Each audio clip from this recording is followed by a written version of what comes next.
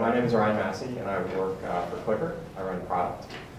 So first I'm going to give you some background about Clicker and why we're doing what we're doing. And then I can show you how we're relevant to the HTML5 conversation. So Clicker has been around for about 6 months publicly, and we were funded about 1.5 years ago by Redpoint and Benchmark. So the reason why we're around is that if you think about what the TV guide was about 60 years ago, there were 3 channels, 24 hours during the day, and so there really wasn't that much content. And you really needed a guide based on time of what to find and what to watch. And when cable came around 30, 40 years ago, that expanded from 3 channels to about 100, 500 channels now, but you still navigate that through a time-based guide. But over the last 10 years with TiVo and then internet distribution, the way you find things to watch has changed pretty dramatically. It's not really about time, it's about there are so many options and I need to figure out what to watch, and that's going to be based on what my friends are watching, what's available online, what's popular now, and so on. So that's what Clicker is trying to solve. So Clicker is the first complete programming guide to internet television. So there are full-length programs all over the internet.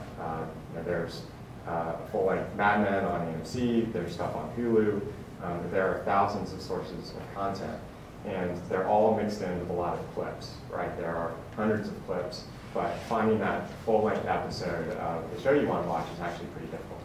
So what we did was we created a search engine and a guide that is very structured, that only finds the legal full-length episodes of TV and movie content that's available online. So that's Clicker, and so how are we relevant to the HTML5 discussion? So this is our website, obviously, and people are using it on their computers, but what we found is that actually a lot of people want to access Clicker and the content on their television. And so right now there are lots of different devices that people have to plug in the internet to their television.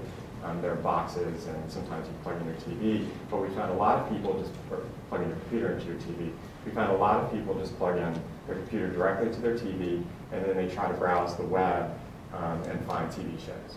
So what we did was we built something completely in the browser that you don't have to have a download or a plug-in for, that's based on Ajax and HTML5 to navigate our programming guide to the internet.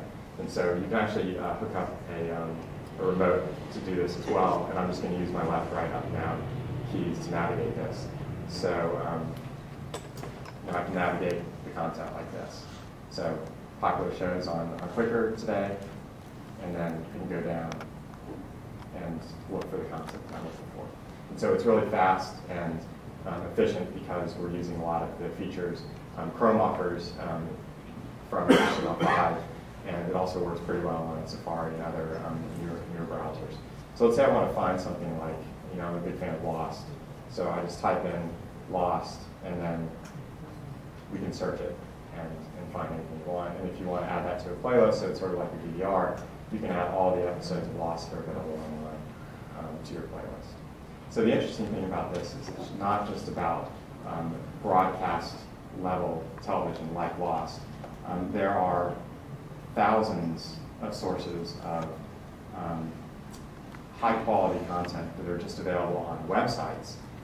So if I want to watch pasta recipes, I just created my own pasta recipe channels. And so it's not just about 500 channels now, it's about an infinite number of channels that you can find. So you can search and basically find anything. And let's say I want to watch, this is a really good web original movie called Pigeon Impossible. So let's say I want to watch it, it's on YouTube, so I just click on it, and then it loads and it plays. So when the video is available like this, we can play it right here, but if it's available only on, let's say, the ABC website, we'll take you off to ABC where you can watch it, and then we preserve state using the HTML5 features to get you back to where you were within the browser. So then there's a playlist feature, which is like a DVR, and then you can browse TV shows like that and filter by news, and you can discover web shows, movies, and music too. So that's I'll take the second question first. So since we're not actually hosting any of the video, in a lot of ways we're like a search engine, and people like us because we're pointing traffic to them. If you go to Google and you try to find full-length episodes of things, you have to hunt through all the links, and we're actually saying, hey, go to the ABC website to watch Lost because that's the best place to watch it, and we're making that very clear. So a lot of the networks like what we're doing, and so it's actually not a challenge, and we're only pointing to the legal episodes where most search engines and guides that are trying to do this right now are pointing to illegal stuff, so they're actually supporting what we're doing. From a monetization standpoint, if you think about the fact that we are a search engine, and search monetizes extremely well, that's really the game we're in. And then you add on top of that the fact that we're in a very highly monetizable vertical, TV shows and movie content. That answers the monetization question. What about an independent film guy? How do you distribute his content? So that's really one of the problems we're trying to solve. That Kitchen Impossible content, it's an independent film, and what they usually do is they put those up on YouTube or Blip or Vimeo, and so we go through and we actually index those videos from those sources. So we don't index all of YouTube, we only index the really good high quality stuff. And then our goal is to, if you check out our homepage, I think we usually have a mixture of stuff that's only available on the web that's high quality, along with things like America's Got Talent, which is on TV. So we're trying to get exposure to people like that. Question about live content in HTML5. Do you see live content as really benefiting for HTML5 because of the structure that exists in it? You can tell what's live when? So we actually launched a live channel. So we're only indexing the high-quality live feeds, because if you go to Justin TV or Ustream, there's thousands of feeds that you might not be interested in, so we only pull the legal ones out. But I think that's probably more of a question about organization than it is HTML5. We're using HTML5 as a way to create a great browser-based experience without a download, and then we're relying on the video providers to make it video available in HTML5, and then we can index that.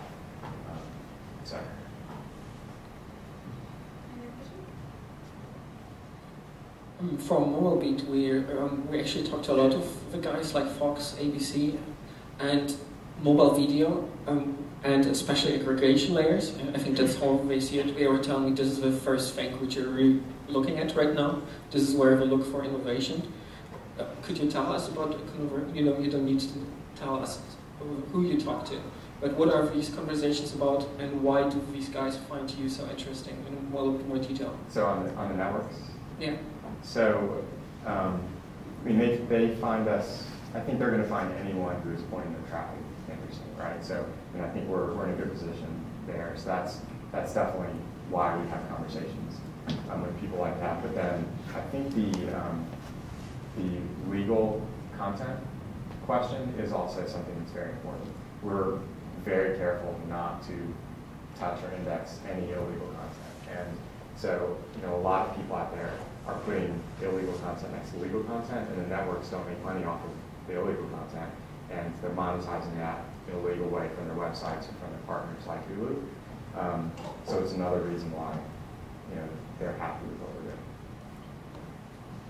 So at SF Mobile, we usually try to ask two typical questions. Are you hiring, and are you looking for funding? We haven't been doing that tonight, but we'll start with you. So we are definitely hiring.